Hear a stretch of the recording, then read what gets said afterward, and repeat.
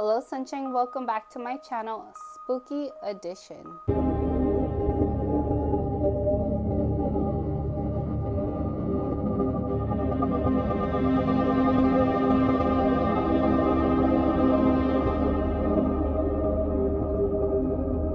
Today I have a ghost story for you guys. Believe me or not, that's okay, but I know what I've seen. Don't forget to subscribe so you get that post notification when I upload our next video.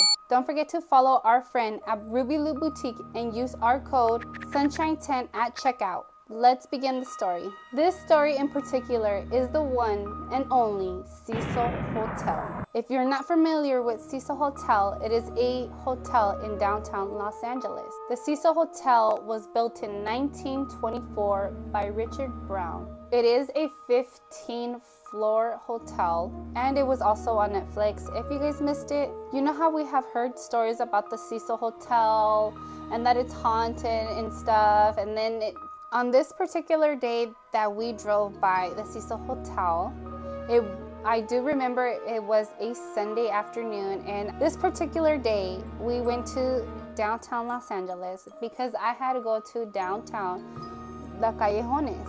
If you're not familiar with the Callejones, I highly recommend you find a lot of great deals, especially if you're in the party business or you're planning a party. I do recommend you shop there.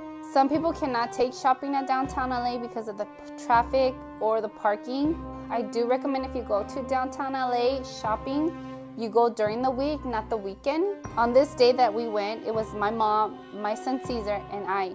It was just the three of us. It was a great sunny day. From the parking lot structure where we parked, it was a 2-story.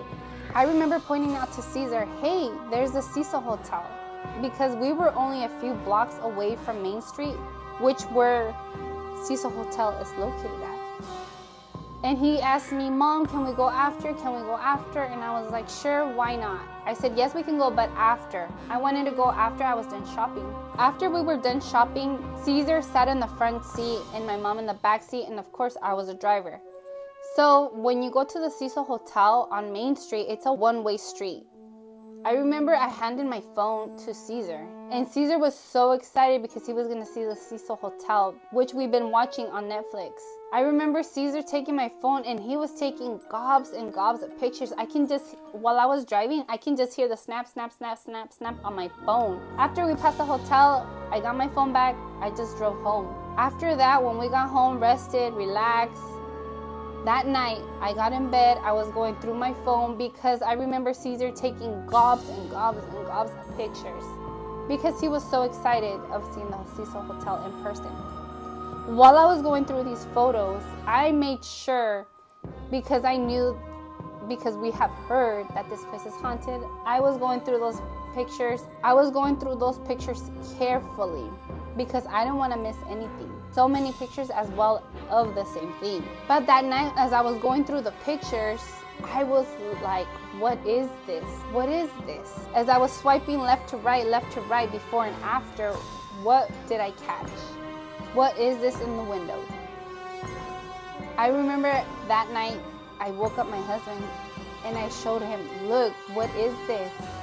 And he told me, no way. I was scared as what I was looking at on my phone. Did Cesar really capture this photo? The very next day when I went to work, I remember telling my coworker, look, yesterday we went to the Cecil Hotel.